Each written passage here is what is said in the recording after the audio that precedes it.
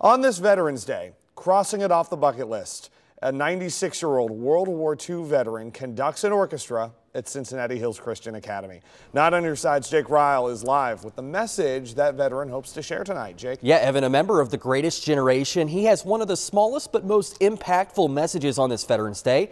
He wants you to remember 2 words. Thank you.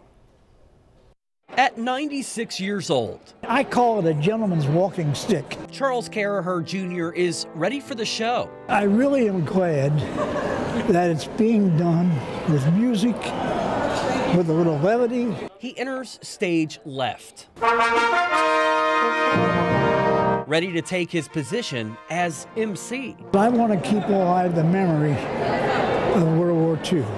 There were 420,000 men and women who died, and I think I owe it to them to make sure that we don't forget about it. Carraher enlisted in the Air Force, a World War II veteran who had plenty of jobs overseas. We dropped paratroopers, towed gliders, evacuated the wounded, and evacuated people from the concentration camps. Today's job at Cincinnati Hills Christian Academy. Just relax and enjoy the show.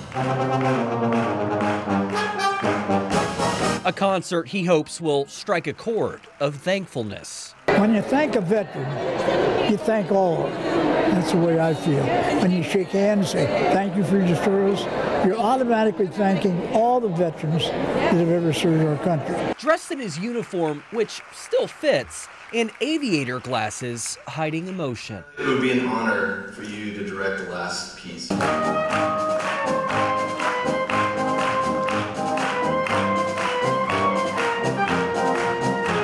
An appropriate end with a bow, the performance of a lifetime. Bless America, the greatest country on earth.